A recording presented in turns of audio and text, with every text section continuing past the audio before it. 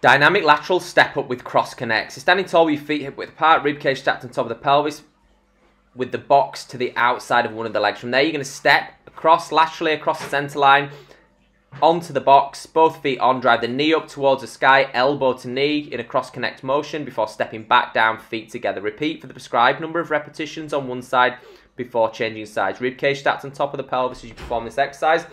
Be mindful as you step up onto the box not to aggravate the inside of the knee. You've got to keep that knee tracking centrally over the toes as you perform this exercise. That's dynamic lateral step up with cross connect.